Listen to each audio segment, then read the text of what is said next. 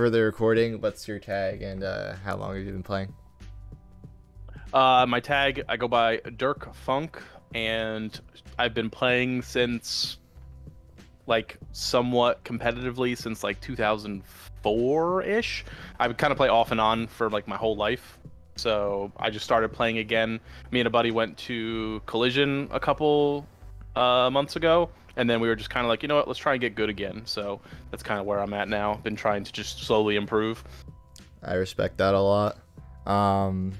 What's like the average day of Melee for you? Like, what do you do when you're like, I want to play Melee today, or I want to be improving or whatever?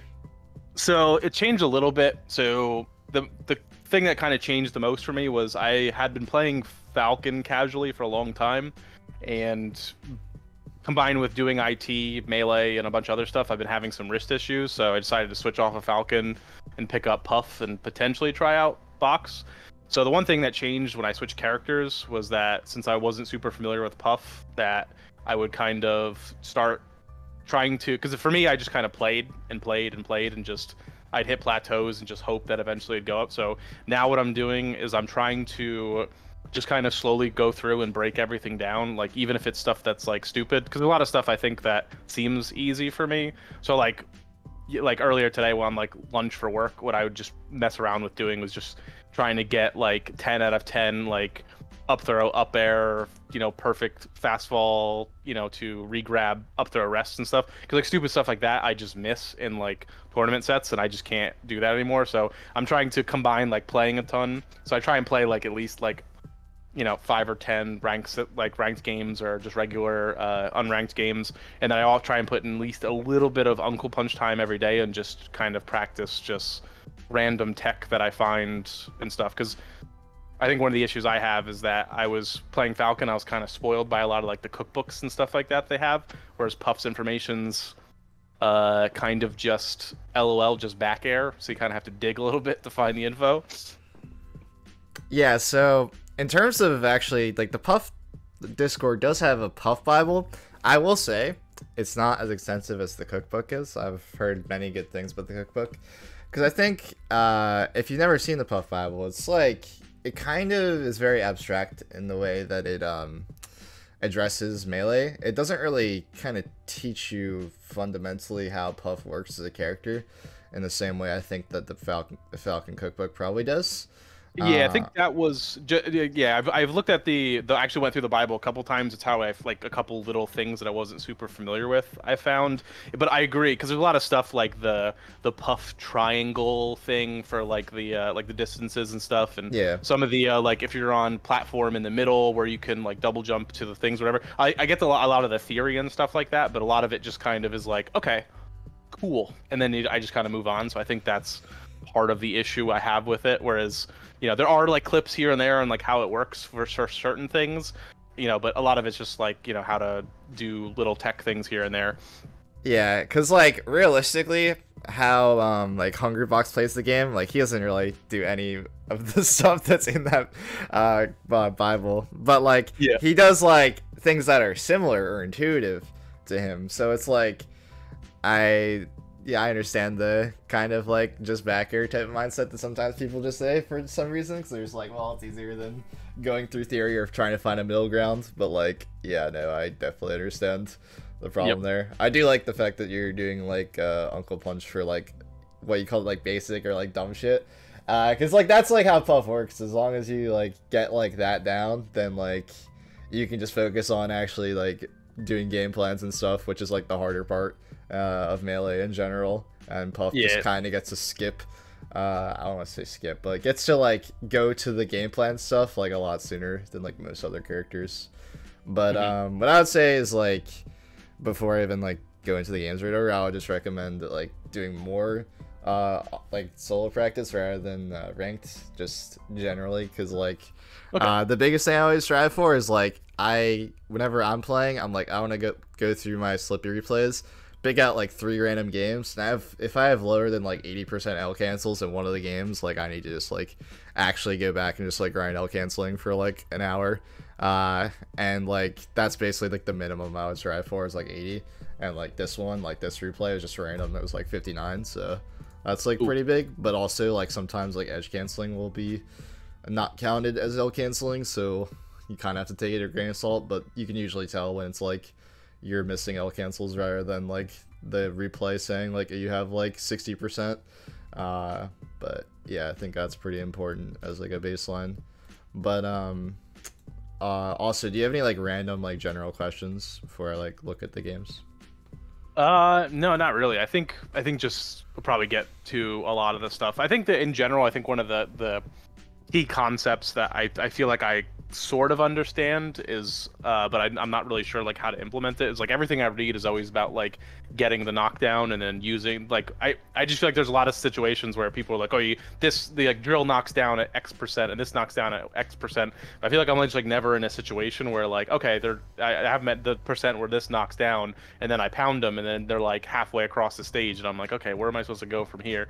Granted, I don't know if that's just like, you know, a fundamental misunderstanding of how it is, but there's a lot of stuff I felt like in the Bible and a lot of the stuff for like this combos here when you get to knockdown percent, and then there's like nothing there, at least that I saw, that shows like why that is relevant and why the knockdown is so important. I know like once they're knocked down, you can, you know, jab rest or something along those lines, but I think it's just that's kind of stuff that I'm looking at that I'm like, because with like Falcon and stuff, knockdowns you know lead to, you know, extending the combos and stuff like that, whereas Puff, I feel like, other than like drill into knockdown, you know, rest or something like that, I'm kind of floundering a little bit on seeing like why it's super important to aerial and then into pound. Because I know I was watching some of the older like tutorials and stuff that other Puffs were giving people, and a lot of it was like just, you know, aerial and then try and pound more to get knockdowns, and then there was no other explanation besides just get a knockdown and then that's it. So yeah, so I mean it depends, like it varies based on matchup. Like I'm not gonna talk about like, oh, in the Peach matchup you should be looking for a knockdown, because like usually you can't really, well, it's not necessarily that, it's like, let's say back air is like your main move to knock down Peach, because up tilt doesn't really knock her down. She has to hold down to actually get knocked down. And like pound doesn't really knock her down on the ground either. She's just too floaty. So like in that matchup, like that's not even a relevant thing. But let's say against Fox, like the thing that people talk about like back air into pound is because pound knocks down at 4%. And the thing about knockdowns in the game is that Puff has a really hard time of winning neutral, so when she wins neutral, you want to get the most out of it, which is a knockdown. And that's like kind of why people just like say like, oh yeah, just back here once and then pound.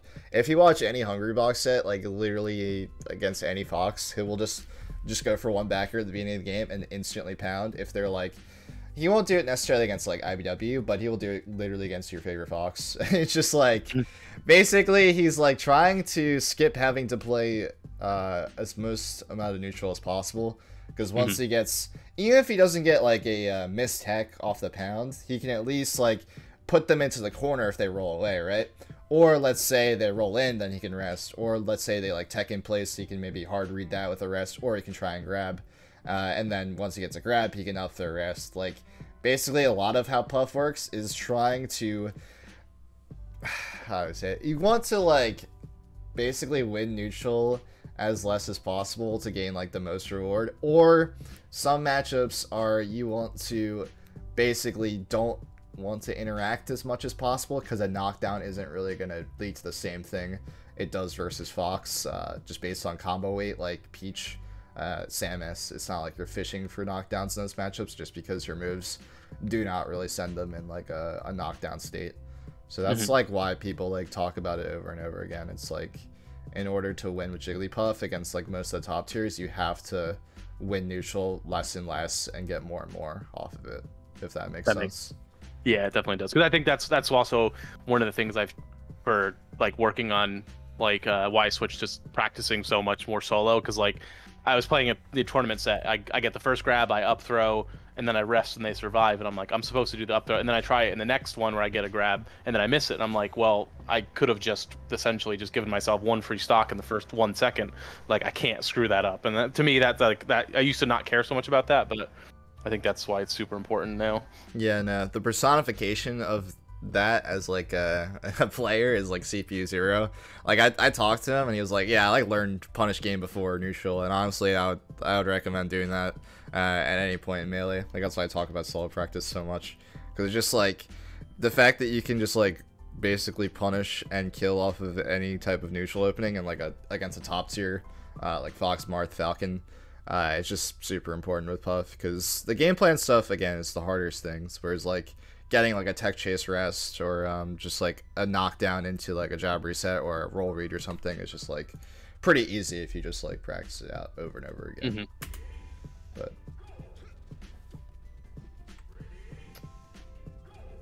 that's what I was talking about. Missed all cancels to start the match. Yeah. Do you have like a reason why you go for like this type of like opener? I'm just curious on your thought process. Not particularly. So I think this, one of the things I think I'm struggling with the most right now, and I think I'm taking the do more stuff to get into like to get stuff down, like Uncle Punch and stuff, is that like as soon as the games start, like I forget most of the stuff that I'm like practicing and what I'm going for. In terms of why I started with the drill, I honestly couldn't tell you. Yeah, in terms of like the forgetting, usually what I do is I have like nowadays I have like a note of like pretty much every matchup, and I'm just like, I look at it beforehand and I have like 3 things that I'm like actively working on. Like when I do analysis, I don't know how much analysis you do for Puff yet, but when I do analysis, I'm like jotting down a bunch of things, but usually like I'm not doing any of those things yet. It's more about like kind of keeping them in like the subconscious of my mind, so it's like too much to focus on. But then I consciously focus on like 3 things whenever I'm playing, like Falcon, for instance. And I think that's pretty helpful. I just put it on my other monitor so I don't forget. And then if I feel like I'm just like autopiloting, I just like check it like in between the next game just to make sure I'm just like following the right path to succeed, essentially. But yeah, I don't really think this was like the best opener.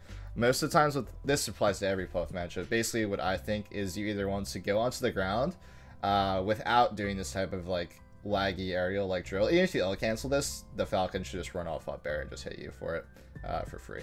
But basically, you could just like do a shield drop, wave land, and just get the ground and try and control center. That's one thought process. Another one is be really aggressive off the opener and try and like jump back here. Let's say Fox is shooting lasers on the side platform, or Falco or something, or Sheik is like charging needles.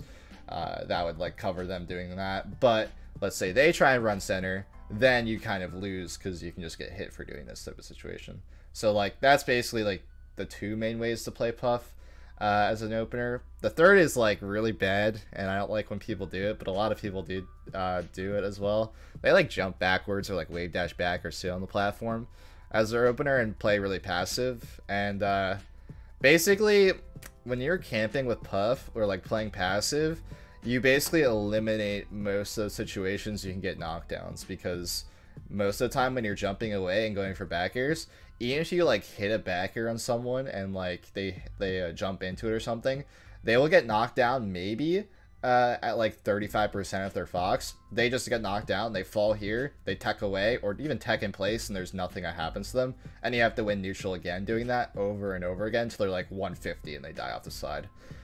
So like whenever I like talk about Puff or like try and like coach, I never really suggest like really passive plays, because it just doesn't really lead into Puff's strengths most of the time. But again, there's still some situations where passive is really good. But yeah, I don't really like doing that type of opener. If you are, again, just do like an empty land, or sometimes you can do a space backer to land that too, but I usually don't do like doing that backer. So most of the time, we were talking about the back air and pound stuff at like low percent. When in pretty much every matchup, you want to build damage. This one's especially, you want to build damage, and you're looking for your knockdown percents so you can get some things started.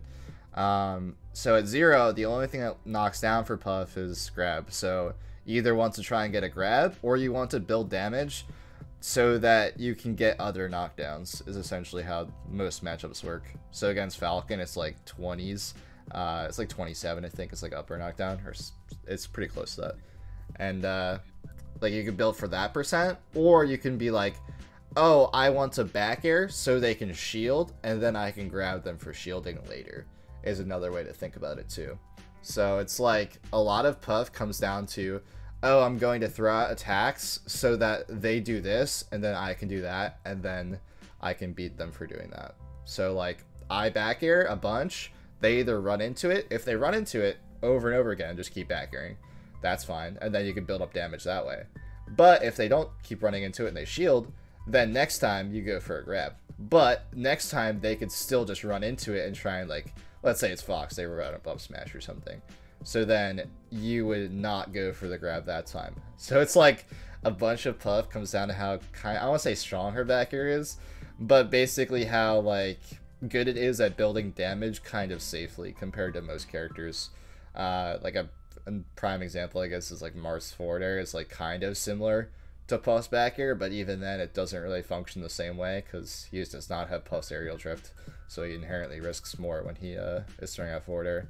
So like that's like kind of how the low percent works, or in most situations with Puff, you're either trying to condition them into an option that you want, either shield, let's say it could be roll 2, it could be jump. Let's say they're at like Fox gets knocked down by up air at 17%, you want them to jump, so then you're doing like an empty land in front of them, and they're shielding, and then you're like, I'm gonna catch the jump out of shield with an up air, and then you hit him for that.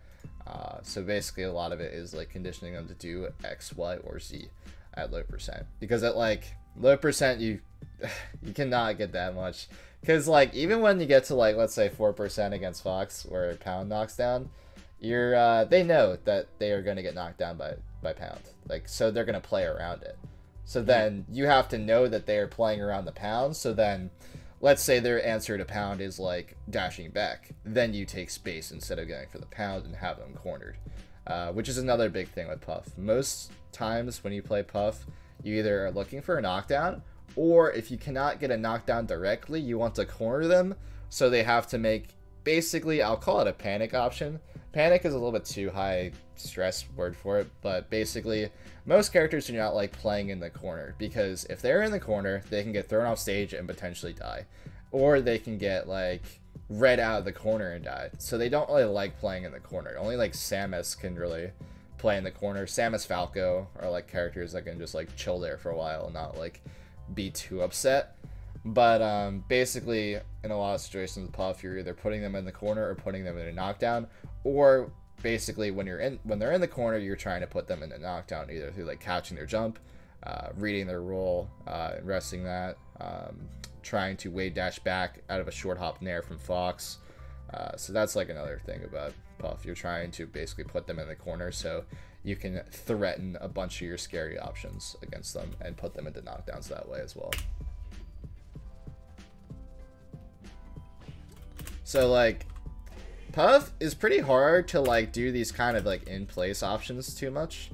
A lot of how this goes though is that you can't really like throw out a bunch of things in place. Like Puff isn't like Sheik or something like that, where he can, or like Puff can just throw out like forward tilt or something in place and not really like get that too hard punished, because she's just too slow and her tilts especially just aren't that good.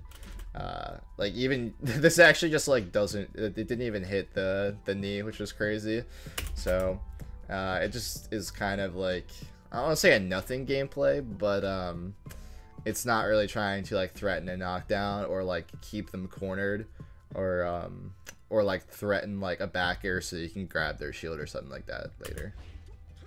I feel like you actually have a good concept of very a lot of hitstun, which is good. Like this was a really good Nair. Okay.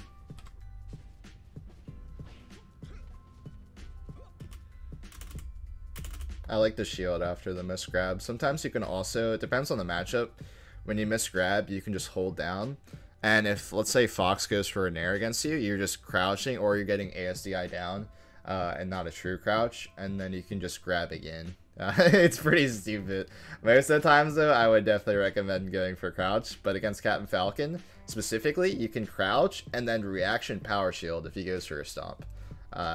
It's pretty good in this matchup overall. It's just holding crouch and then shielding whenever he jumps at you, or whenever he clicks stomp. It's pretty good, but you can't do that versus like and most of the cast, so it's Falcon specific, but I do like the idea of shield anyways. Missed another L cancel, but The big thing here is I feel like it didn't act out a shield soon enough here. I think you could have gotten this forward air if you were reacting soon enough. It felt like you kind of put yourself in the shield and weren't really like thinking about what was going to happen after, besides the fact that you like need to get safe, if that makes sense. Yeah, no, definitely. Like you weren't primed to like try and like hit him for hitting you here.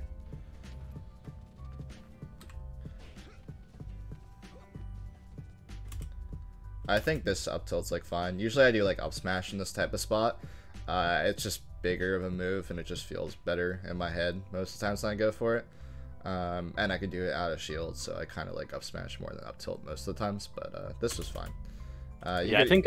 Yeah, I was just gonna say I think I go for up tilt a lot because I played Puff ages ago, and that was like the era of like up tilt to rest being like the cool thing. So I think it's still like some old tech that's still in my head. So I think that's why I go for it a lot, because when I used to play with my friends, I used to be able to just up tilt rest everybody, and it worked on every single time. So were you going for up tilt rest here and then you got down air, or were you going for down air intentionally? I think it was down air intentionally, but I think also that's the one thing is there's a lot of rest opportunities that I just choke on. So. But yeah, I wouldn't necessarily go for down air intentionally here. This is the vein of like, you got your knockdown, so you need to get like the most off of it, and obviously, rest is stronger than a down air here. So I'll just go for rest off the tech. It's weird because you also have to know when up tilt knocks down, because this situation actually happened to me yesterday in a tournament. I wasn't paying attention to what percent Fox is at, and I went for up tilt, and they got a tech in place, and I went for rest, jump rest instead of just a raw rest, and it didn't hit because I wasn't thinking about percents too hard. But yeah, in this situation, you would just click down B after you get the up tilt, expecting a tech in place or missed rest. You could also like kind of react to them missing tech or teching in place, but it's pretty hard, honestly. I usually kind of read in these types of situations. I'm ignoring the rest for right now. But do you know why you did dash tech here? I think it was probably just to get away from the getting away from the ledge, because I was assuming I think here that he was gonna knee out a shield, so I was like just trying to dash attack him. One thing you can do here instead, if you are scared about being near ledge, you can... Puff has the liberty of jumping off stage anytime that a character is close to her when Puff is cornered. That's like a big thing about Puff in general. Also, you can do Wavedash cross up here if you expect them to try and jump out of shield to hit you. It's depending on character. I would do it against Fox. I would do this specifically against Fox. I would do Wavedash cross up, Fox would drill in place, I would turn around grab. Sheik, sometimes that would also happen as well. But yeah, Puff is really good in the corner. And it's not in the same way Samus or Falco was like talking about earlier, but basically she can just use off stage as like kind of a platform in a way where she can kind of float out there, not using that many resources, and just grab ledge at a later point and just get her invincibility back, and then turn and winner and get back into the spot, and then just take your time and then getting back into like kind of a neutral situation, because obviously you don't really like this position too much. It's funny because after the drill he went for a shield, which is actually really good for you because he didn't try and do like anything else. He could have tried to grab after your drill and actually would have worked because he didn't crouch. So this is just like a low percent drill thing. This applies to every character.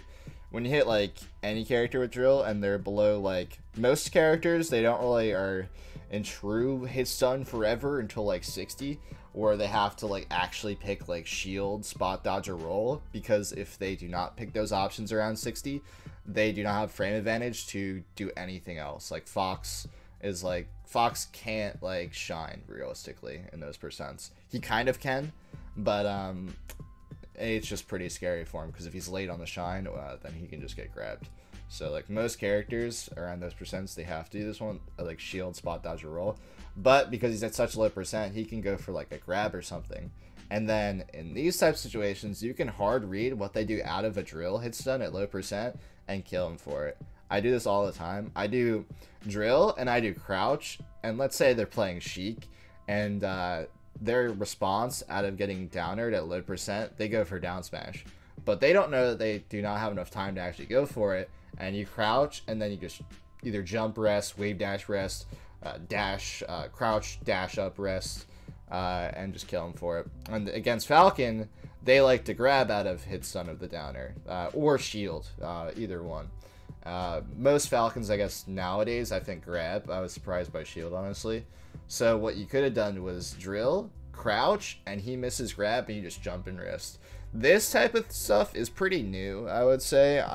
There's not that many people, like Hungrybox isn't experimenting with this option too much.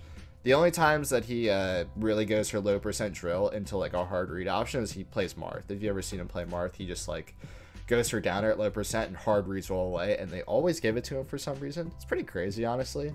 Like, Marth has a billion options at low percent versus buffs downer, but they always choose to roll against Hungrybox, and he just pops off like crazy. But yeah, that's another situation that happens. So I do actually like drill at low percent because it puts them in the hitstun. They have to choose an option, and if they aren't ready enough, they will just get owned. It's like kind of a chump check slash knowledge test, but the fact that the knowledge isn't really around too much, it's not like, it's like a different example would be like Luigi like grab like the DI to not get like comboed from his throws. Like that's like, people know about that, but if they aren't really familiar with Luigi, they might not understand it. But it's like, it's so prevalent that like most people know nowadays, but not a lot of people know about this drill stuff, so it's pretty cool to experiment with. But so you definitely, I watched a little bit of the game, just to make sure. You definitely just rest out of every Falcon down throw. Do you just see someone do that and just like that's what you just do, or? Oh yeah, it was probably, it's one of the things where I was like watching something, and he was misspacing him at one point when we were playing. So I was like, oh, I should be able to get him with it, because he kept like, you know, kneeing when he was like more or less inside my character model, yeah. And I was able to rest him once or twice in like a different game, and I was like, okay, so let's try that again or whatever. And then I think I got like, you know, hard stuck on the idea. Yeah. So a big thing about Puff is risk reward. So let me go back to this. So when you get grabbed here, you're at 6%. So the only thing that can happen to you that is terrible here, actually there's nothing that can happen that's terrible to you because you do a really good DI. So let's say you DI'd out completely, you could maybe get nipple spiked and maybe die at 6%. Like that's like such a worst case scenario that like it almost is impossible. So the risk reward of going for this rest and it hitting versus missing is not really in your favor, because the worst thing that can happen to you is not death, and the best thing that can happen to you is you trade maybe, but also Falcon's at 30% and you're gonna hit him on the left side, so he's gonna be knocked this way, because that's just how Puff works. When you're on the left side of the character, they will get knocked to the right. If you're on the right side, they'll get knocked to the left of the rest. So best case scenario, maybe he DIs down and dies at 30, and then you trade stocks anyways. So that's like a big thing about Puff. You always want to, basically, the max reward is usually a kill, and the min reward should not be you dying. At least if you are dying, you need to be at a kill percent. What I mean by that is like, you need to be at like 60% versus Fox on Pokemon Stadium, and you are going for a rest on Fox's up smash out of shield, and you miss it, and you die, but let's say Fox at 30%, Fox would have died if you hit it. So that's like a fine risk reward option. But like this isn't like a fine risk reward option, because like you could not die from this, and I mean you can die from this, or you will die from this. And yeah, I think I remember being pretty upset about going for this one. Yeah, it's like Falcon probably won't die, you will die, and it probably will not work in your favor. And the possibility of you dying from not going for it was so low that like it doesn't work. So that's like an overarching theme. Like I don't know why the Puff file doesn't explicitly say risk reward anywhere on it. I don't think it even says any of those words. But that's like kind of Puff in a nutshell. Besides like cornering them and then like trying to get a knockdown is like the my theory, and basically the Hungry Box theory as well too. It's just risk reward over and over again. Whenever you're trying to be getting those knockdowns, you want to be like, oh, if I go for this upper read, can I die for it? And if I go for the upper read, do I kill him? Or let's say Fox is at 16% and I'm at 60%. I go for an up air read. Fox does not jump out of the corner into the up air, and then he just runs up and up smashes me and I die.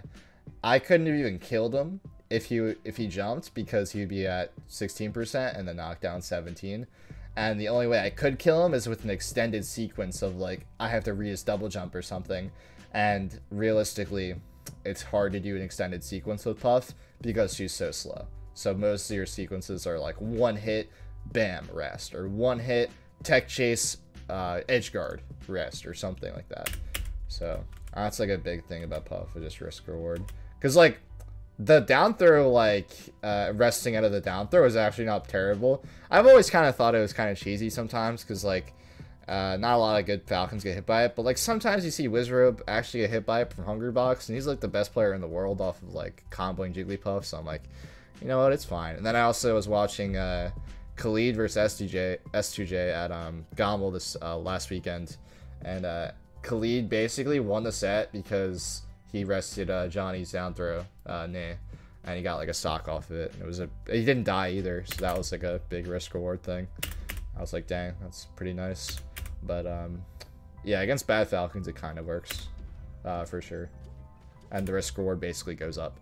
That's also a thing. Like, if you know that the player is bad at a certain thing, then going for the option to beat that thing basically increases your reward every time, because the risk is lower, because you're gonna not guess wrong and lose a mix up and be able to actually punish them over and over again. So okay, so what are you thinking like right now when you're doing this? So yeah, so a lot of the like my game plan at this point is just to try and keep him out by keeping myself like trying to only hit him with like the disjoint, and trying to keep him from being able to kind of get in on me too much. So I'm just trying to like out pressure his, you know, his nairs in place and stuff like that.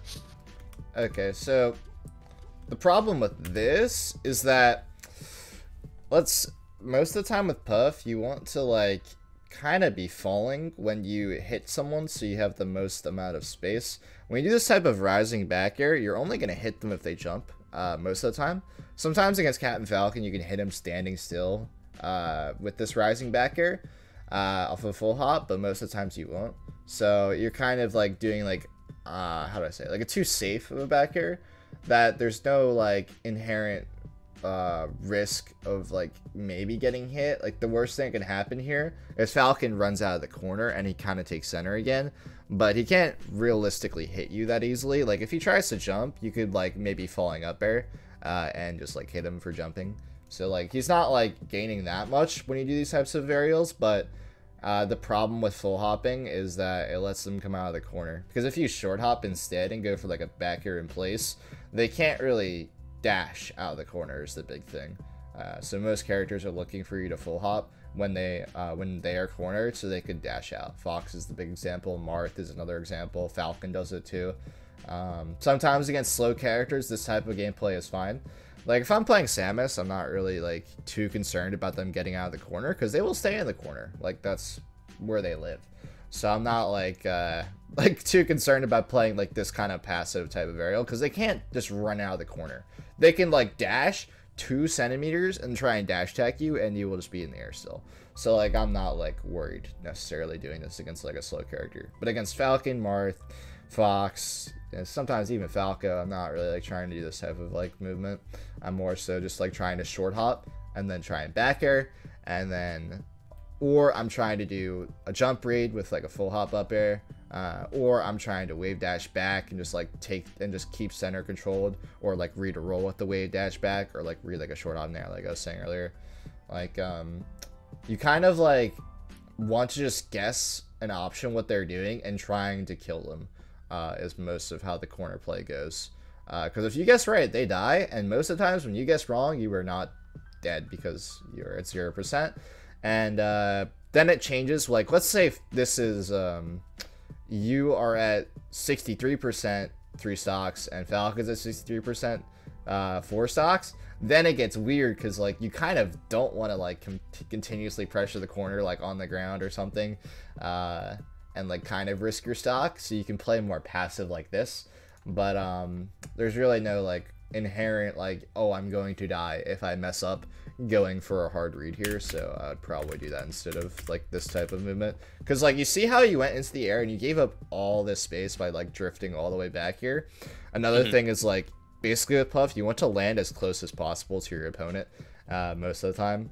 There's very few instances I'm like, I need to drift all the way back. The one example is like, I'm playing like Peach or something, then like I can just drift back and just continuously camp if I have the lead or something. But when I'm playing someone and I want to keep them cornered, I have to land here. Or even ideally here, especially since I saw him miss an aerial, so I have more time to land. So that's a big thing also, is like kind of reacting to what your opponent is doing and being able to be like, oh, he's like dashing back, that means I can take space on him. Or, oh, he's jumping, that means he can't hit me right now, so I can kind of land closer to him. So that's just like a big thing that Puff too, is just trying to be as close as you can without risking your stock. And again, because you're at 0, you can't risk your stock here.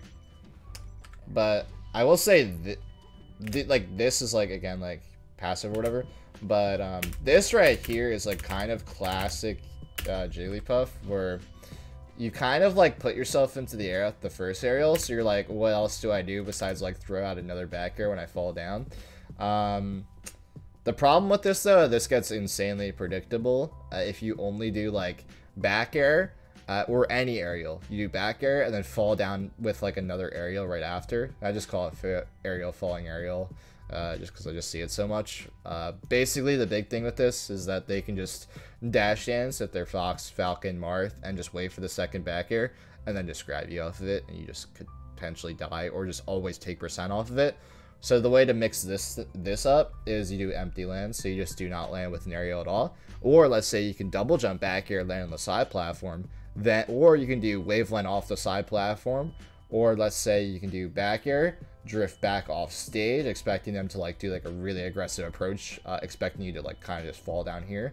So like there's a lot of ways to basically mix up your landings with Puff, and try not to do as like many, like I don't want to say they're autopilot all the time, because sometimes they are good to do 2 back airs in a row like this, but most of the times they are on autopilot. So I'll just be really conscious of like, when you're landing, am I like choosing like a mix up here, or am I only doing like the same landing over and over again? If that makes sense. Oh man, if you grab ledge, this was pretty good actually. I don't like that second backer, because you definitely should have been able to be like, oh, he's all the way down there, like I don't have to do that second backer anymore.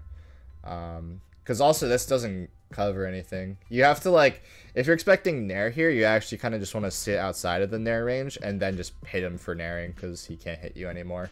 Or if like knee or something as well. Yeah, I think I was trying to like catch a jump or something. But... yeah, if you wanted to catch a jump, I would have been more aggressive with your drift and continuously drift, and then just try and like some ways to think about edge guarding is pretending like it's a combo still, and then just like going for your read and just continuously drifting, and then just fall with the second back air expecting a jump. That's a good point. But against Falcon in particular, how I usually edge guard him is, I'm like, oh, is he going to do one of like 3 options, like aerial on a stage, fall down, or like basically try and snap to ledge.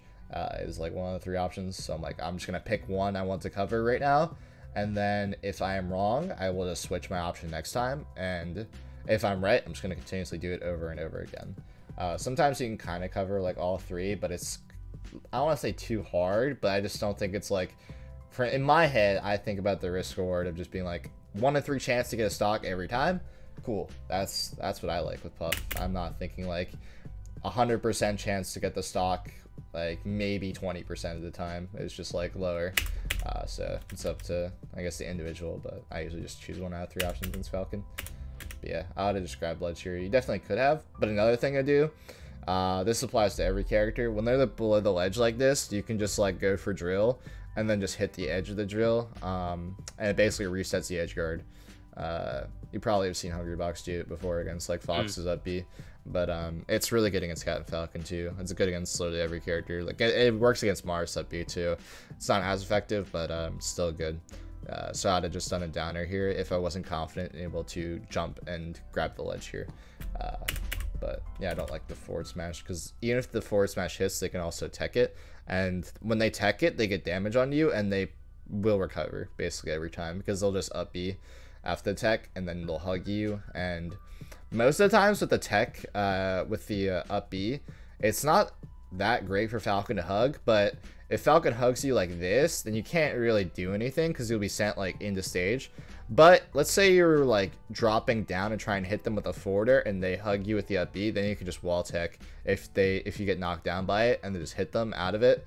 And it's really, really stupid. It's actually trivializes the edge guard a lot against Falcon if they literally cannot do a mix up like Nair on the stage or jump or double jump grab ledge. They will just continuously die if you just are down to sacrifice some percent.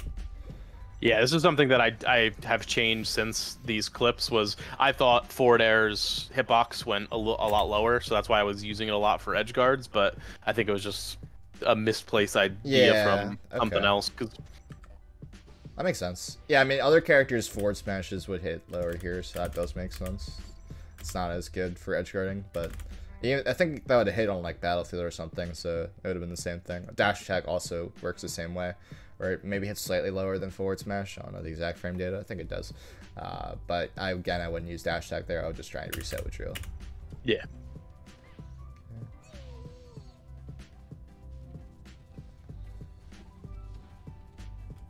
It was kind of funny because you kind of did the aerial falling up again, aerial falling aerial again. But against Falcon, you can kind of get away with this a lot because Puff's up air is kind of broken versus Falcon because most of the times you can just crouch after it and be kind of safe. But against a good Falcon, another thing about like aerial falling aerial is because they will get hit by the first aerial or even the second aerial and then just crouch and then they'll just like gentleman out of it. If you've ever seen Hungrybox, he would do that all the time against him. He kind of popularized it. But let's say this is Fox. He would just crouch, cancel this up air, and just shine you out of this. And then he would get a knockdown himself and get like 20 damage probably. So it's kind of like, again, a risk-reward thing. Like when you hit this up air, the best thing that can happen is like you can get it up tilt maybe. And you actually did the up tilt and I think you were pretty like fast on it too and he still couldn't get it out because it just doesn't do enough hit stun and it doesn't send him into knockdown, so it didn't work out. And like he can't really do that much when you up tilt his shield, but he can at least get out of the situation, if that makes sense. Let's say you hit him with an aerial before it knocks down, and this time instead of going for the up tilt, you actually hard read that he's going to shield, and then you grab him. That is a mix-up that I go for a lot because it's kind of similar to like back airing and then they shield because they're conditioned to shield from the back air. It's basically they know that when you hit them with a weak aerial, you are going to try and like go for an attack after. They're trying like continuously keep up like frame advantage on them. But if you don't go for an attack and you just wait and then grab their shield, then they can't do anything about it.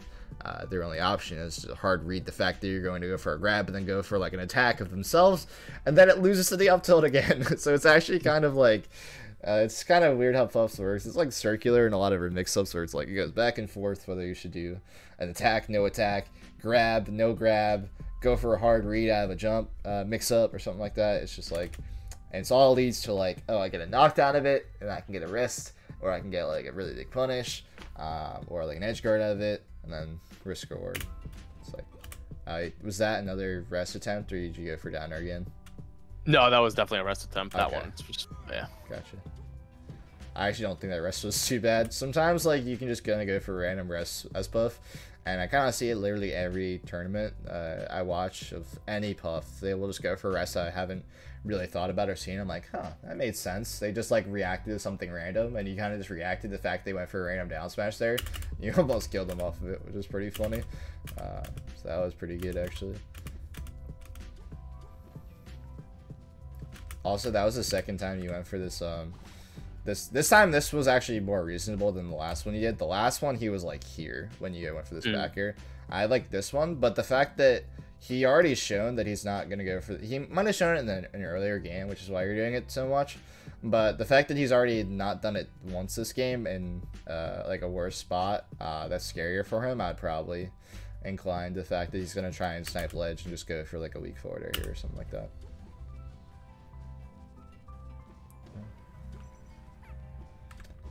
Big thing off the platforms, well, you don't, I'm not gonna talk about like, oh, shield drop or not shield drop here, it doesn't really matter too much, but you don't have to always shield drop into an aerial or waveland or just drop through the platform into an aerial. You can just drop through and then just go for like a crouch is really good and just react to what your opponent will do. I think that's pretty solid because it's kind of similar to like what I was talking about with aerial falling aerial. They will kind of just wait out this back air and then just hit you for it over and over again. So whenever you do like just like a shield drop or a drop through fast fall crouch, then you could just power shield this and then you can just smash out a shield probably, or just try and shield grab it, or just back air to shield what they do after, or like Wavedash turnaround grab if they try and shield, like a bunch of mix-ups. But yeah, I definitely like mixing in empty land. I kind of do empty land more than attack nowadays, honestly, because a lot of people are ready for the shield drop aerials or drop through aerials from Puff. Yeah. When you're playing Puff, when you're dropping through platforms, are you shield dropping like 100% of the time? Like, is that generally where you want to get to? I usually shield drop like nowadays like 99% of the time. I don't really like drop through too much. If I'm doing anything that's not shield dropping, I'm wave landing most of the time.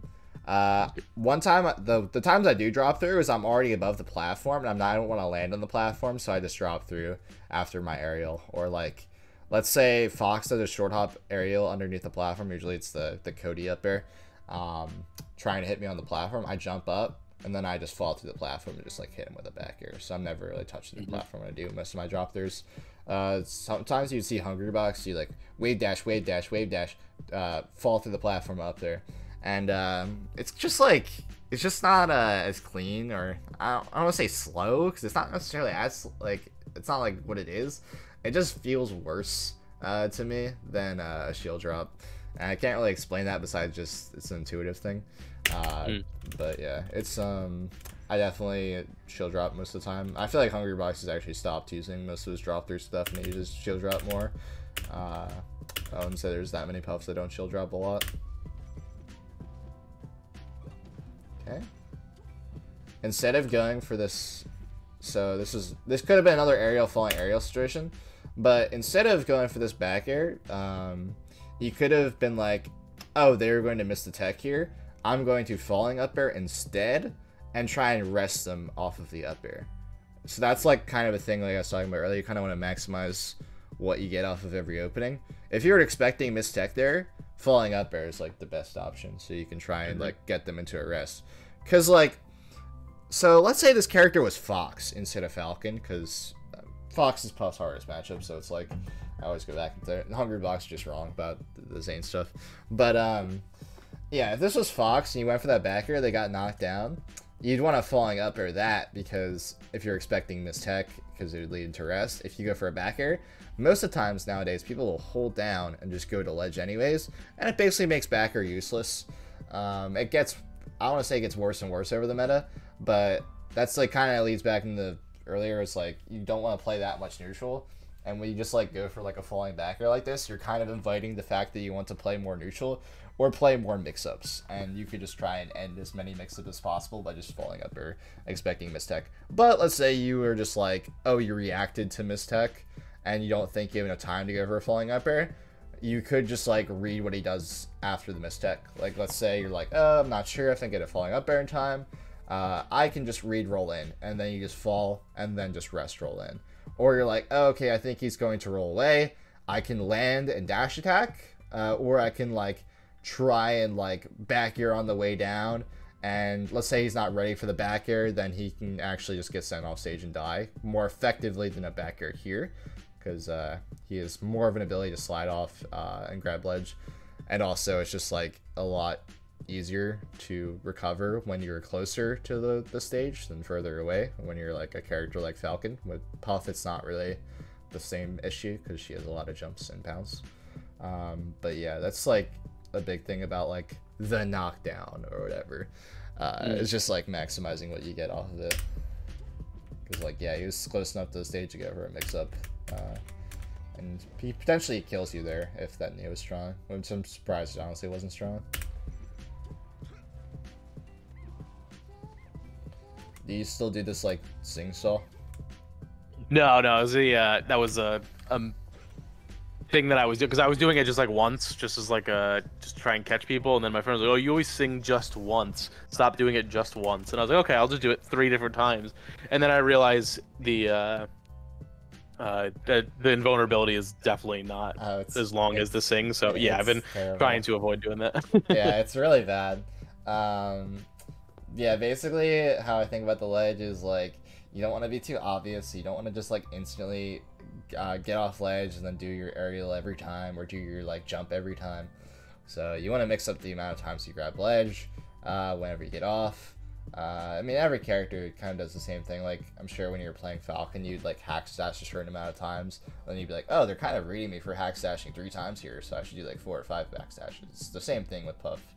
You're like, oh, I should like refresh like 2 more times here before I get on stage, or I should jump away and like bait something, and then like let's see if they bite for the bait. Like, let's say I jump away like I was talking about, and they're like, oh, I'm gonna run up smash from Fox. Then you just like hit them for up smash, and you can either stay on ledge or you can just try and take stage doing that. What's the safest, like, because I know like for like Mewtwo it's like up and away and you teleport back to the thing. Is Puff like is it down and away drift is like the safest to like for regrabbing the ledge? I know like I think that's usually what Puffs do, right? Like you just kind of fall back and then re-jump to the ledge. Yeah, most of the time you're either doing like 1 or 2 refreshes. You're either doing like forward air regrab is like the classic one. It's like the old school one, or you're just falling here then jumping back up. Yeah, okay. That's usually what Hungrybox does when he's ledge camping versus Fox. But old school Hungrybox, when he's camping versus like Captain Falcon versus Wizard, he would do forward air regrab, and actually that's why we have a ledge grab moment. It's because people got really upset about him doing that versus versus Wizard. But yeah, that's pretty good versus Captain Falcon. But like this one is not as good versus Captain Falcon just because he has an easier way to hit it with a stomp. But with this one, then he has a really hard time fitting with a stomp against it. And you have to like try and run off and out there. But yeah, that's like, or also you can do like a back air, like a turnaround back air from ledge, and then just fall back and like kind of grab the ledge with your drift. That's another one as well. Yeah, those are the main ones. Sometimes you can just jump up and down, but that's just like vulnerable, like in a way that the other ones aren't. All of them are vulnerable, but they're not as vulnerable as just jumping up and down or singing up and down. You could also do like tournament winner and then just drift back to ledge too. That's another option. But yeah, sing is obviously not one of them, as you've learned, which is good. So a big thing about found from ledge, pretty much every Puff, including myself, goes for this when they're starting out and playing the character. So pound from ledge is cool because they're like, oh, if they get hit by the pound, they get sent off stage, and maybe I can hit them with a back air and they die. So like risk reward brain, you're already like, oh, that's really good because like if I hit them, they can die. But risk reward the other way, the fact that they know you're going to pound from ledge basically means that there's a 10% chance that will work, and 10% is not that great when every time you go for that pound, you probably die.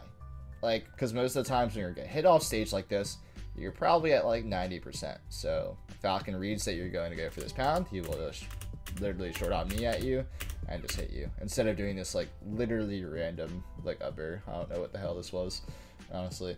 But yeah, any real Falcon would either just dash against grab here expecting the pound, or just short hop knee and just kill you. So yeah, it's a pretty big thing to just not spam. I would just recommend not doing it at all until like, I don't know, give it a couple months. Just like stop doing it. Just tell yourself 1 pound like this per game, and then it'll eventually go away. Basically, you'll be like, oh man, I'm getting hit by this too much. So I'm Oh, gonna. that's my notes. Yeah, 1 pound per game. Yeah, one pound for ledge a game, and then you're like, okay, you'll figure out why it just sucks. But once you get really good, it actually starts getting good again. It's just people forget about it, or they're not expecting you to be that bad, so it kind of works out. Or they like are putting themselves in bad spots because they're not expecting the pound anymore. So you'll see Hungrybox get these pounds from ledge against like Fox players, but it's because they've been basically reconditioned in a different way against different ledge options, because this one is just so like egregiously bad as like just like a raw thing to do. Because the whole thing about Puff on the ledge or in the corner in general is that you want to take your time to reset neutral, or stay in the ledge or corner and just keep camping. Again, I'm not like trying to tell you to camp. It's just like something that will happen. But yeah, so like Puff wants to take her time to get out of this situation and get back to real neutral and not be like quote unquote disadvantaged. This isn't a real disadvantage, but it's not a winning situation for Jigglypuff when she doesn't have the lead like this and there's a ledge grab moment in place. So you don't want to do something that is going to basically secure the fact that you are not taking your time, and then you're also losing neutral immediately, and it's already over. So instead, I would be like, against Falcon in particular, I'd be like, oh, tournament winner, and I'm just like jumping out here, waiting for Falcon to try and bite and jump up at me, and I would hit him away for that, or just like sneak under him and try and hit him and like backer him off stage for an overextension. So that's one thing in the corner. You're trying to look for overextensions. Let's say Fox runs up and up smashes the ledge, and then you were just ledge stalling with a forward air. Then you can just hit them forward, or you can just literally just jump on stage and try and get center. Or like, let's say like a character like dash it back to try and like continuously hold center, and then you just like, oh, I'm getting off ledge and just like chilling here, or jumping to the platform because you just realize there's more space now. So like, you're either like looking for a character to lose their space just based on their movement and where they place themselves. That's one thing you're looking for. You're looking for overextensions. And then you're looking for basically just inch your way out of the corner with your back air spacing. Just playing it really safe and not taking like any extensive risks. Because when you hit someone in the corner, unless it's pound or like up air, you can't really get anything off of it. So the risk reward is terrible in Puff's favor when she's just going for back airs here. So you don't really want to fight out of the corner. The back air and stuff like that is more just spacing to get into a better spot like center stage or onto the platform and trying to like get down and just play neutral again. So, like this pound, it just like invalidates all those theory options at all.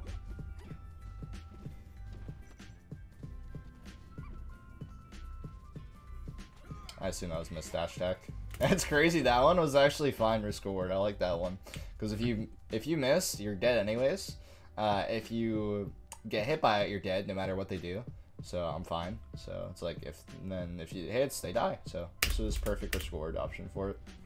Yeah, it's funny. I actually got a Phantom Rest at my local the day before. That's horrible. Yeah, no, it's actually crazy. Like the other two times he's doing for the rest of the down throw, I don't really like the risk reward, but that time was literally the perfect time too. I've been getting so many phantoms lately too. It's insane.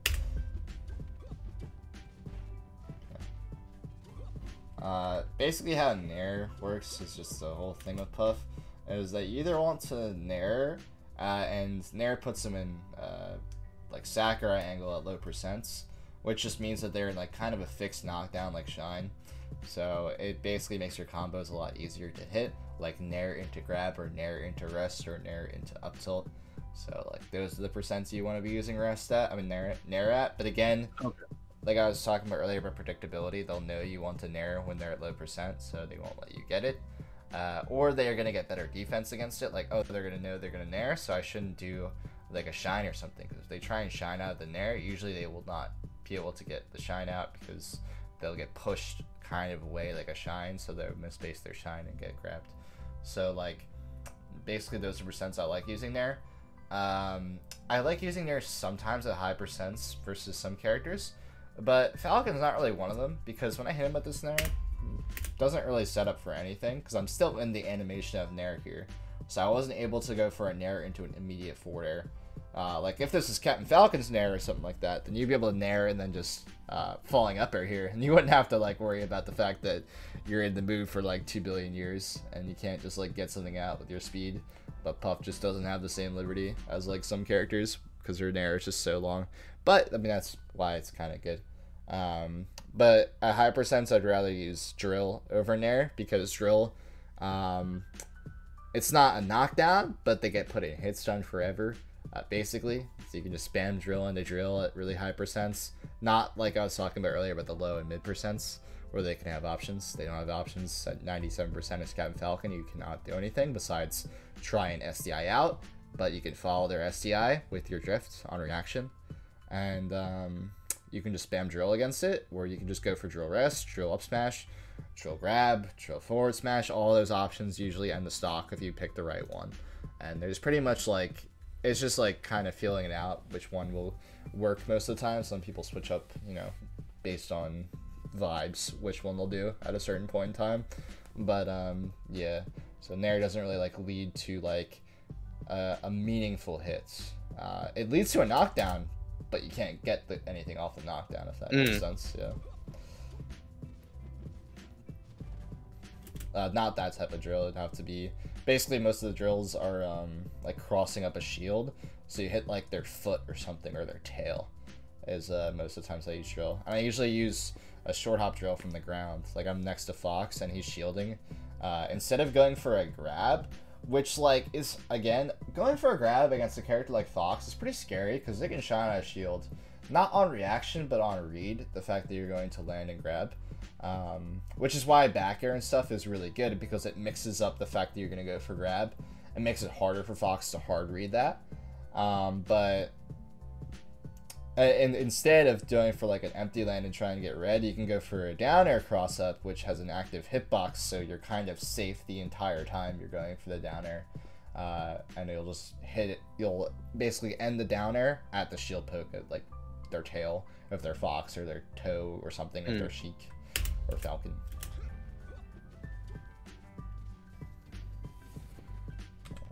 This was weird. I don't know what happened here. So you Wavedash back, which is good. Then you like jump into the air and just like kind of fall at him. Do you know what you're trying to do here? I think I was having some input issues. I literally just broke my fob, so I'm like getting used to an OEM again. So it was like there's a little bit of that. There's also a little bit of just being nervous, I guess. I definitely flub a little bit and stuff like this. Yeah. What I've actually liked here, you could have done Wavedash back forward smash instead of doing this like jump. I don't know what the intent. I don't know, like we'll never know what the actual intention or what would have happened for this jump. But Wavedash back forward smash just in general pretty good. I was talking about Wavedash back, like trying to like expect like a Nair or something out of the corner. But I just like Wavedash back forward smash in a lot of matchups. It basically just catches movement really well. I would have probably caught this. Whatever he tried to do here, probably would have lost the forward smash. I think he would have done Wavedash back, and he would have still done his dash back and tried to Nair, and you would just trade with the forward smash, trade Nair forward smash and just kill him, and that would be good to risk reward because 12%. You can't die off anything he throws out. Even if he grabs you, you should not die at 12% from a Captain Falcon grab in center stage. If you do, that's unfortunate. Yeah, no, that'd have been pretty kind of risk reward. Against like Fox or something, I wouldn't really necessarily go for that. I'd rather go for like a cross up drill, a grab or something, throw him off stage, because I'm more scared of kind of how I think about Fox Puff. Sometimes it's like I have a life force, and anytime I get hit, like it's basically a third of my life force just gone, or like my health bar. So it's like pretty bad to just like risk reward sometimes and just like click forward smash. But against like Falcon, Sheik, even sometimes against Marth, I'm fine clicking this button. Sometimes you just do it eyes closed and just kind of doing it as a mix-up. That would have been fine here.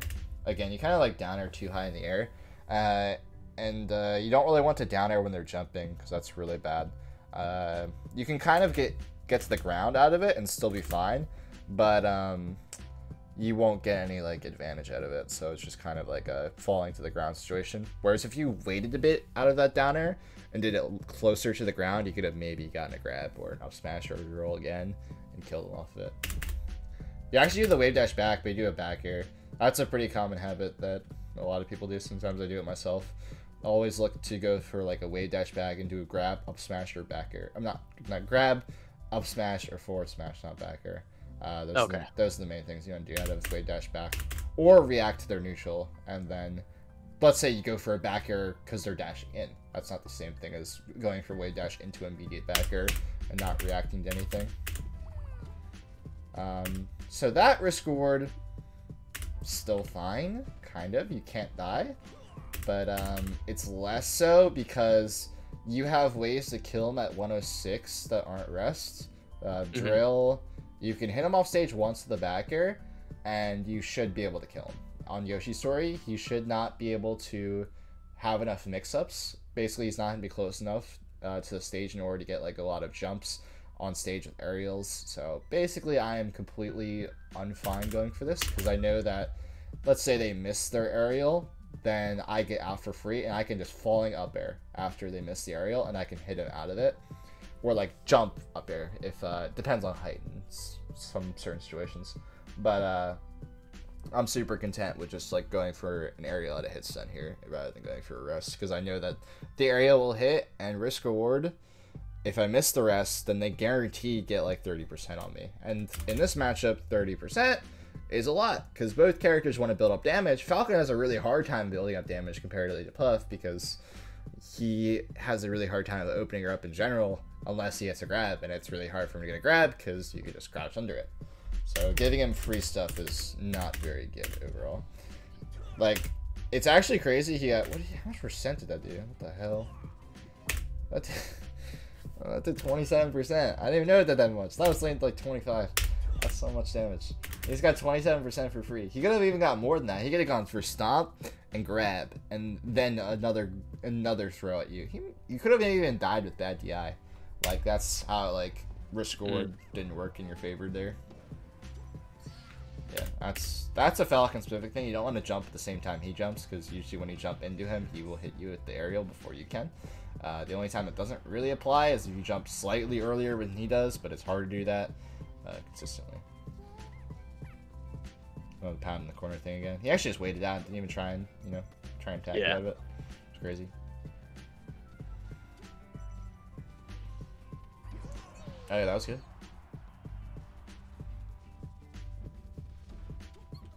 Okay, I actually really like your spacing here. This was really good. You wait on the side platform, and then you're like, oh, okay, come at me with the back air. And then he comes at you. You hit him with the back air, and it's like, that's it. That's all you can get. But then you go for this up smash, which I didn't like. If this was an up air, it would have been fine. Maybe he meant to drop to the platform, but I think he did intentionally mean to up tilt or up smash here, which just like doesn't work, because I was saying about like percents, they'll either like shield or they can jump out of low percent hits. Falcon and Marth really like to jump when they get hit by low percents. I was actually kind of surprised when he did shield earlier as his first option. So you can kind of hard read this jump and go for an up air, and then you can potentially read his double jump in other situations, or just like read him falling to the ground and falling up air, and maybe you can actually just like get a really big combo and into a knockdown, and then like you can't rest him at this percent or you lose the game, but you could potentially get a really big combo going and zero death him. But you went for this like up smash or an up tilt, but because percents basically told you no, you couldn't get that. But let's say he was at 40%, like 45, and back air knocks down, then you back air, he lands on the platform, misses tech, you up tilt, then you go for like up tilt, forward smash, or up tilt, up air juggle, back air off the side, and he just dies. Like, that would have been good, but the percents was just wrong for it.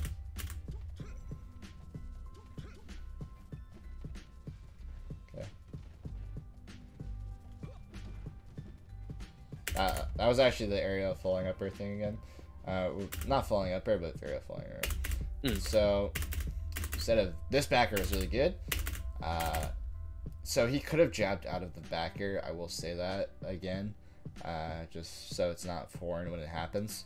But basically, when I do like the jab out of the back air, what I would do instead of doing this like falling aerial or falling empty land is what you would ideally here do if you know that they're going to shield. Like I was saying earlier, if you know that they're going to try and CC out of it, you can just falling aerial this way, and just falling aerial space it, and then they'll shine or they'll jab in place and do nothing, and then you just backer them over and over again until they stop just spamming holding down. So people will do that a lot, especially Fox players. They'll just do, they'll try and eat a back here and do a shine, but if you just keep spacing it over and over again, Falcon loves it too.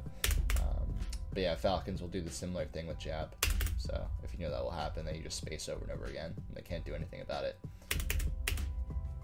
Yeah, I don't like that Nair. I remember what that was actually trying to be. But yeah, empty land here, and that would have been really good. Empty land crouch. Oh, it's kind of similar. You kind of did like a baby wave dash back almost, and tried to go for an aerial out of it. If you did like a turnaround grab here, this would have been really good. Maybe try to grab and got in there. I don't think so. Yeah, it was, I Nair into like up tilt rest is like always on my. It's one of those like habits I'm trying to break. It's yeah, like I was talking about earlier, the players are getting really good at like knowing like Nair will happen. A lot of Falcons nowadays. I remember like winning like tournament sets versus like decent Falcons back in the day, like 2019. Like of just like Nair up tilt rest. And I'm like, man, I can't do that anymore. I try and go for Nair up tilt rest against a good Falcon. They'll just like dash out of it. I'm just like, man, this sucks. Or they'll jump or something and won't even hit the jump. So yeah, no, it's not as consistent as you might think. Really bad Falcons again, or bad players. They're really bad at dealing with pound, dealing with Nair. So those moves will get a lot of mileage, but phasing them out early is pretty good because obviously long term is better than short term. But yeah, right here I would Singgrab Ledge. That's just like a thing I would just do. Yeah, that's another thing I didn't know that was like regularly done, and now I'm trying to add that more in. Yeah, because I was noticing I was getting hit a lot from doing this. Yeah, no, it just grabs it faster, and also you can grab it backwards. So it's just good to just like get in the habit of doing, because there'll be times when you are backwards here, and since your instinct is to jump and grab the ledge instead of singing it, then you will just be stuck in this awkward loop of jumping backwards and then trying to grab it, and then a character will hit you with a shine or something when they really couldn't have if you singed every time. Sometimes you will get hit, or like you potentially mess up the sing and die, but I would so rather mess up the sing and die than get hit for just taking forever to grab the ledge every time. It's like I'd rather fault my own execution than fault like not being like good enough at the game to try it, essentially. It's like missing a ledge dash with Fox or something. Aw, you should have been able to catch Randall there with just a backer. With the wall jump stuff, just wait out the wall jumps and just like see when they're down to come up. Like right here, I'm just waiting and waiting and waiting. I'm like, all right, wall jumps are done. Usually they will not go for another wall jump here. If they're really crazy, they will. But I don't know what the forward smash was. I would just wait, and then instead of forward smashing here, I would jump off the side and just go for a falling fair, and I would just usually go for a weak fair, and it would hit, and it would just be really good. Worst case scenario, I'm already down like here-ish, and I just DI to tech the wall, and then just strong fair out of it. Whenever someone's cornered, I want to get them, or like on the ledge, not cornered. I already talked about the corner. When they're on the ledge like this, I am basically not trying to keep them on the ledge forever. Some characters I'm fine with, like it's Peach. I'm down to let her on the ledge forever because she can't get off of it. Samus is also the character I'm kind of fine with just chilling on the ledge. Falcon's not one of those, just because he has enough options that are really good off of the hack stash that are scary, like grab and like short up aerial. So I'm like, I'm gonna wait here, and I'm gonna try and grab as like the biggest one, or I'm gonna try and like forward smash, up smash, or down air. Down air is a pretty big one. I like doing it against Sheik. Hungry Box does it a lot lately. I've been seeing it doing it against J-Mook. We'll just down air around the ledge and then throw him off stage again. Because if you go for like a back air, like I was saying earlier, they just hold down and they'll just go back to the ledge anyways, and you just reset the situation. So most of the times around the ledge, you want to throw them off stage again, or hit them with a move that they cannot get out of with a snap to ledge, like an up air, down air, like a Nair was able to let him get another try essentially, or a back air gets him another try. That's a big thing with Puff. Oh, almost had that. That was really good though. So like that time you actually like full committed with this drift too. It was really sick. The other times you would do like back air here, and you wouldn't drift all the way here. You would drift like here with this back air, and this was really good awareness. So you tried to treat it like a combo. You actually almost had it. If you were a little bit cleaner off of this situation, you definitely weren't fast as fast as possible here. You had this for sure. Sometimes it's hard to like recognize like, oh, I'm going to edge cancel here, unless you're like super confident in your game. It took me a while to be like, I'm going to edge cancel here forever. Alright, I'm gonna look a little bit at like a Marth or a Fox game, and then we'll call it there. Let's see. Just want to see if there's any Fox games you lost, but it doesn't really matter honestly. The same things will happen in the Fox games you win to. Let's look at this one. Ready.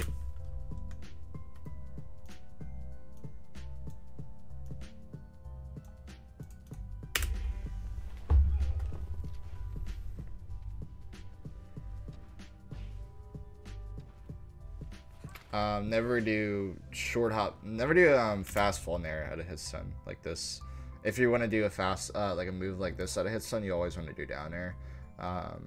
Fast fall Nair kind of just sucks as a move in general. You only want to do like fast fall L canceled Nair whenever you're going for like a weird mix up in a combo off from an up air. Sometimes I do up throw up air falling fast fall Nair L cancel regrab. It's cheese though, because it's not a real combo, but sometimes you throw in like the knowledge checks and see what happens. But I don't like it there if Kinsao hits some. That was a really good up air to get back in the center. You do the pound again. Again, 1 per game, pretty big. But this up air is really good because he can't really do anything about it. And if he shields here, it's like not the end of the world for you, and he just takes center off the up air, which is good. Without it on those, I would just kept drifting here. I wouldn't have tried to go for another hit. You can't get greedy though in this spot when you hit them with the up air. You can maybe try and hard read a double jump, but like a jump here, but like I don't know. I don't really like doing it with back air either. And also you do it like so far in. If you want to back air like this, I would just back air like over here and use like my full disjoint like you were talking about earlier. This would be a time to try and use disjoint, because let's say he just tries to go for like, let's say you're at 50 here, and he goes for just like take the up air and up smashes out of it. Since you're so spaced in here, you actually get hit by up smashing, and if you're at 50, you could potentially die with that DI. So that's just like a big thing to think about, is when like I was talking about earlier, they at low percent, what are they going to do out of hits? Sometimes they will do an up smash if they think that you're going to continuously hit them like that. But he did not. He tried to land on the ground and shine for some reason. It was really weird. Darn, no. Yeah, this is what I'm talking about. Yeah, no. I usually like to short hop double jump it, but sometimes I do full hop as well too. Sometimes it feels weird to full hop and go for the up the wrist. I actually don't really think too much about how other people do, but I sometimes like doing 2 short hops. It's probably slower, but realistically, when they're closer to the ground, they actually are easier to die most of the time. But also, when you do it slow as possible, then they can jump out sometimes too. I like doing full hop when they drift slightly, so I can get it better. So I can't really time 2 double jumps as easy. But when they straight up like this, I usually just do 2 double jumps. And also, because I do 2 double jumps, whenever my controller or Slippy eats my first jump, I just can full up anyways, so it's pretty fun. But yeah, definitely grind out the bread and butters. It's like I've definitely messed up the rest like multiple years in, so I understand it, but shouldn't really happen too much realistically, especially on no DI. It's like kind of a gimme. Okay, that's the same thing I was talking about when you get like the knockdown. Like you went for a back air here instead of like you could go for a dash deck here for sure on reaction. Yeah, I don't think you could really jab reset. Maybe you can go for back air, and then when you react to mistech here, you can maybe jump and rest the mistech. It's pretty hard, honestly. I don't think it's really feasible. But again, if you're gonna go for like a back air here, why not go for like a falling up air instead? Is also a thing. Again, though, like I was talking about, like, you do have to be like, oh, am I too late to go for a falling up air? And then, like, kind of judge whether you should re-roll in. Space yourself for, like, a dash, for, like, a land, and then dash tag roll away. Rest attack in place, or grab attack in place, etc. You could also, like, the fact that you landed after the back air, and you saw the mistake, you could just forward smash it, too. That's really fun. I like forward smash there a lot. Especially when they tech in place. It also covers second place, so it's pretty cool as well. Again, Nair percents didn't really make sense to Nair when he was at like mid percents because it doesn't lead to anything. And there's just better moves to go for here. Like up air is a better move to go for here because it could lead to rest. Nair can't really lead to anything because you actually naired him and he was in the air and he still had time to get on the ground before you and jab you out of it. So it was pretty sad, honestly. I hate how Nair works. I wish it was a better move. It's really cool to fun to use, but unfortunately it's not.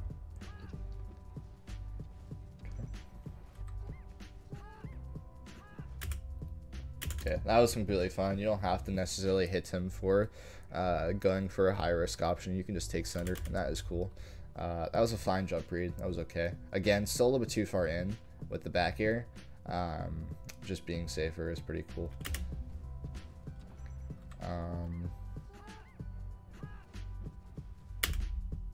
I would shield here and try and Powershield Grab.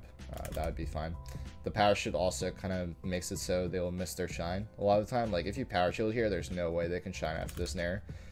And they'll be like, oh, I hit a shield, I have to shine. And then you can just grab them after the shine, which is really cool. Or if it was on the other side of you, you could up smash after the shine too. $100 does that a lot. It's pretty hard, but honestly, that one was pretty easy. Just like crouch, react to them way above you. Also, whenever someone's really above you like that, you can just Wavedash out of the way and try and forward smash them or grab them as well too. You can do that as well. Either one was fine, realistically. It's again a thing about judging whether you should Wavedash away or stay in shield or roll or something like that, based on the fact of, did I have enough time to react to that so I can actually get out of the way properly and not just like get hit when I was trying to move away, because that'll happen sometimes. You're like, oh, I thought I had enough time and I didn't. It's a pretty big part of melee too.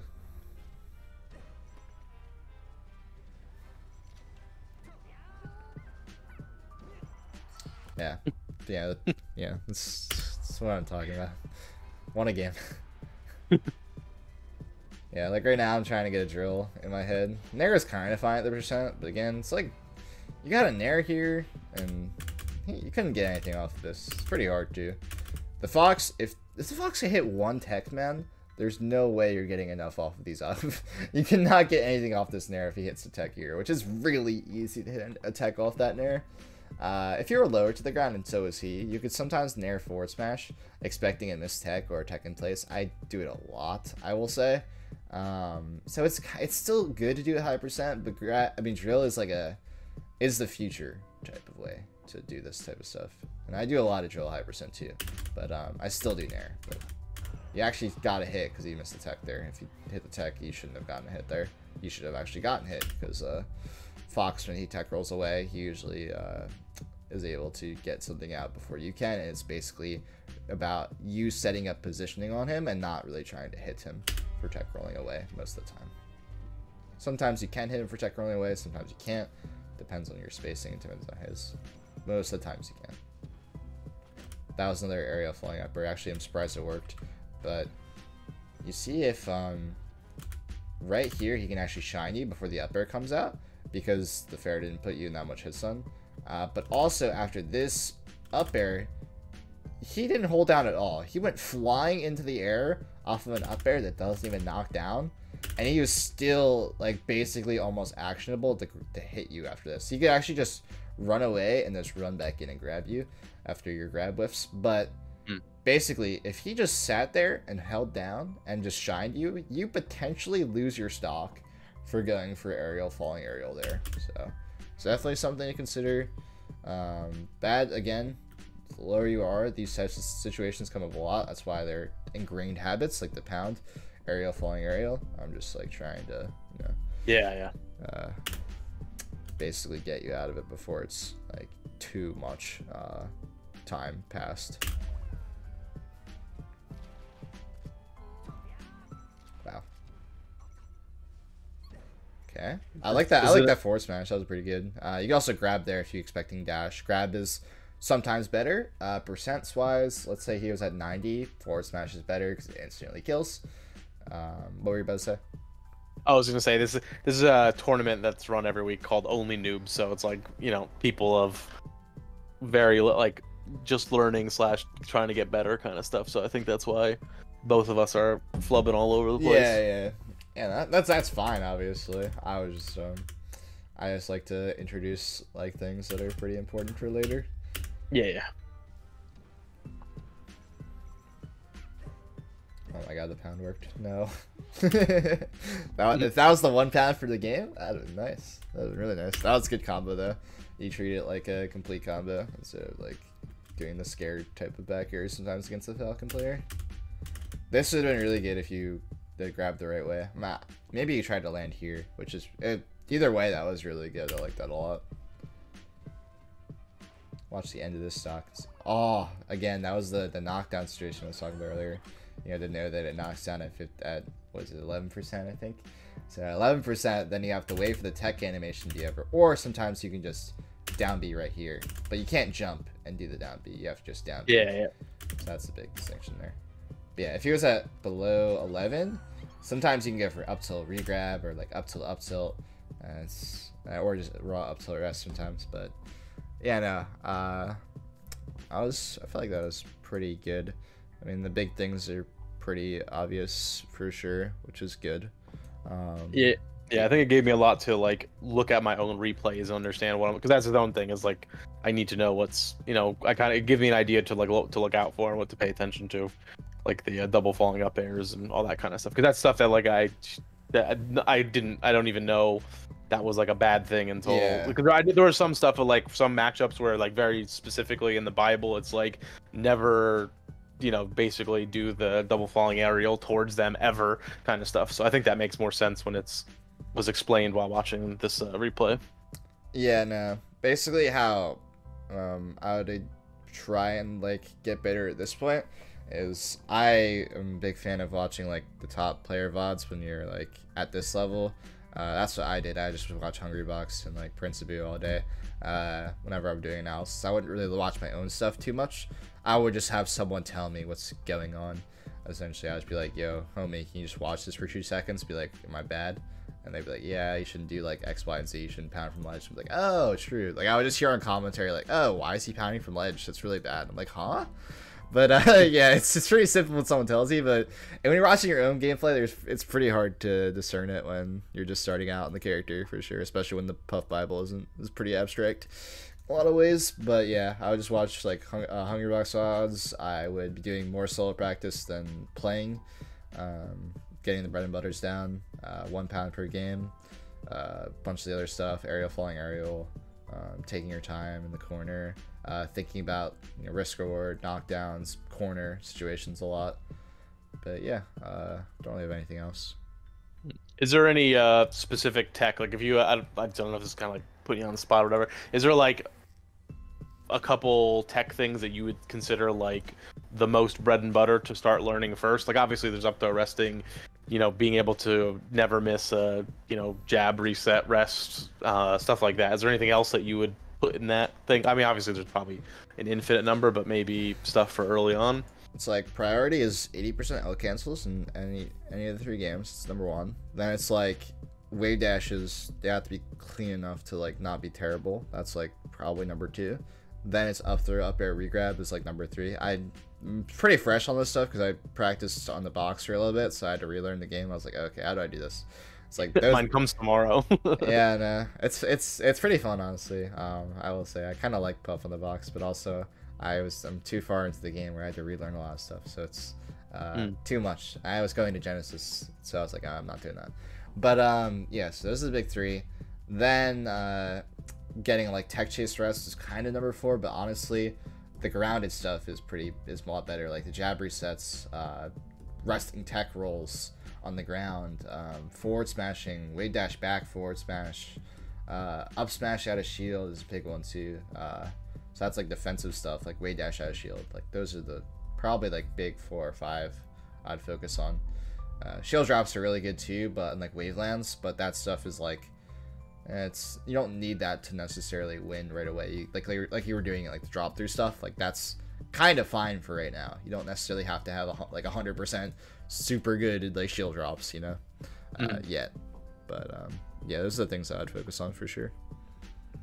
All right, cool. All right, I'll see you again at some point. Yep. Yeah, thank you. Yeah, appreciate it. No problem. Peace.